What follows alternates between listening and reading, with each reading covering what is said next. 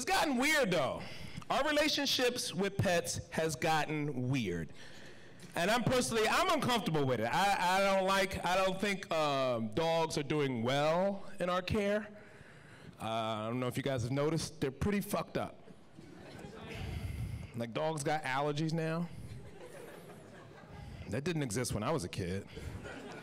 When I was a kid, I'd watch a dog eat a plate of spaghetti, throw it up, and try again. They knew no bounds. No bounds.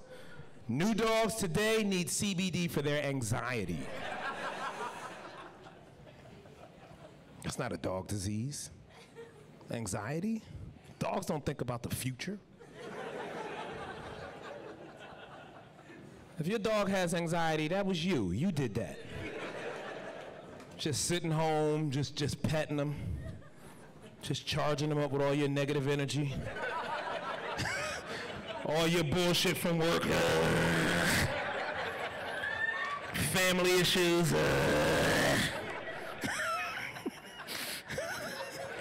Politics. You don't even realize what you're doing to the animal, right?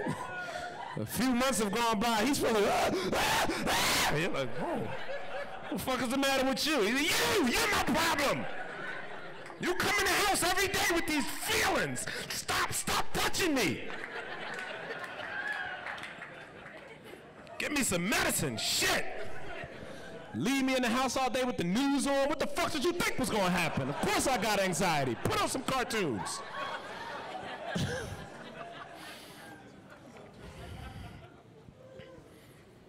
And it's rich people who are fucking their dogs up. Let's be honest. Rich people, you get money, you start doing weird shit. Like I used to jog in rich neighborhoods for inspiration.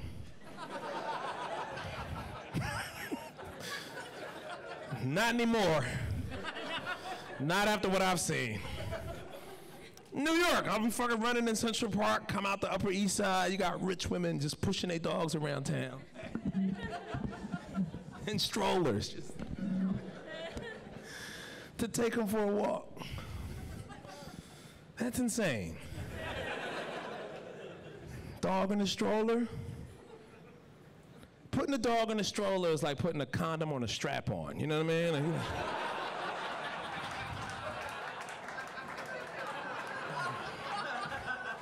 hey, maybe there's a reason to do this, but if we have to, should we? Let's just throw it away and get a new one. What the fuck are we doing? Cool. I'm glad I made it through that joke without some lesbian going, there is a reason. Like, all right. I don't give a fuck. That's your problem.